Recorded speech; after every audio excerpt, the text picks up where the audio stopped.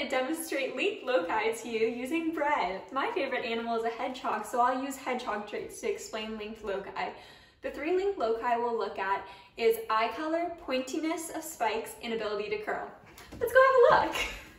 Here's the map of the traits and the coefficient of coincidence. The first trait is eye color, which can be dominant for black or recessive for pink. The second is spikiness of the spikes, which can be spiky or soft. And then there's if the ability to curl, which they either can curl or cannot curl. The cannot curl is recessive. So we're gonna cross a pure breeding black-eyed soft spike hedgehog with the ability to curl and a pure breeding pink-eye sharp spike hedgehog that cannot curl. This will create a progeny that is heterozygous for each gene, and then we'll perform a test cross of the F1 progeny. So let's see some crosses. We see a double cross. A double cross is when there is a crossover between loci 1 and 2, and then a crossover between loci 2 and 3. The probability of that happening is shown, and the probability of a black eye, sharp spike, and can curl gamete, and the probability of pink eyes with soft spikes and cannot curl gamete is 0.01275.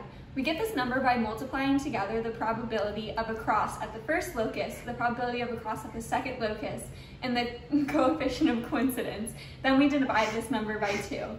These gametes are both due to a double cross. Here we can see a single cross at position 1. This occurs when there's a crossover event between loci 1 and loci 2, like this. Here's the probability, and it's shown. The probability of black eye, sharp spikes that cannot curl gamete, and the probability of pink eye with soft spikes that can curl gamete are both 0.06225.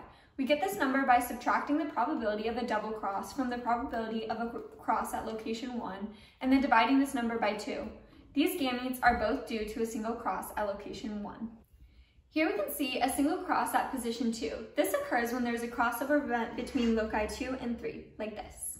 The probability of that is shown. The probability of black eye with soft spikes that cannot curl gamete and the probability of pink eye with sharp spikes that can curl are both 0.08725. These gametes are both due to a single cross at location 2. Finally, we can see the gametes when no crossover occurs. The probability of that happening is shown. The probability of black eyes with soft spikes and can curl gamete and the probability of pink eyes with soft spikes and cannot curl gamete are both 0.33775. These gametes are both due to no cross.